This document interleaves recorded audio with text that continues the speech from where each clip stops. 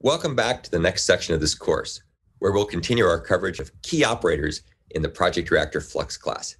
Here we'll be focusing on yet another factory method operator, generate, which is used to create a flux stream in a particularly interesting way. The generate operator creates a flux by generating signals one by one via a callback. This callback is provided as a parameter, and this parameter is typically called in a loop after a downstream observer has subscribed.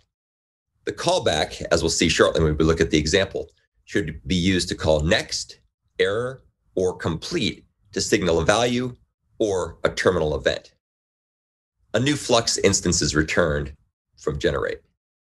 Here's an example. What's interesting about this example is that generate is only allowed to generate one event at a time, which helps to support back pressure. So in this particular example, you can see we use the flux generate method to take a synchronous sync parameter as a lambda expression and then call its next method in order to be able to generate a random big fraction.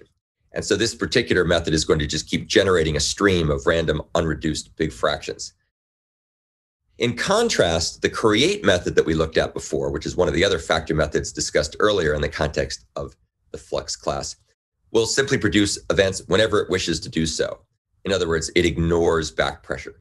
So therefore, you can end up creating many events, far more than you could perhaps process based on the way in which you've set up your concurrency architecture in a given implementation using Project Reactor and Flux.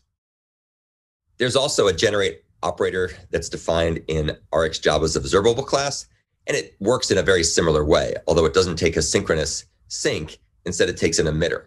And you can see in this particular example that this particular generate method takes a lambda expression that will continue to emit random big fractions using the onNext method that's part of the emitter interface. Similar concept, slightly different type systems. And you'll see a lot of those subtle differences between Project Reactor and RxJava with respect to methods like create and generate.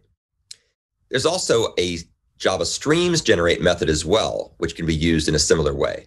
So here's an example of how you could use the Java Streams generate method in order to be able to generate a stream of random, large, and unreduced big fractions.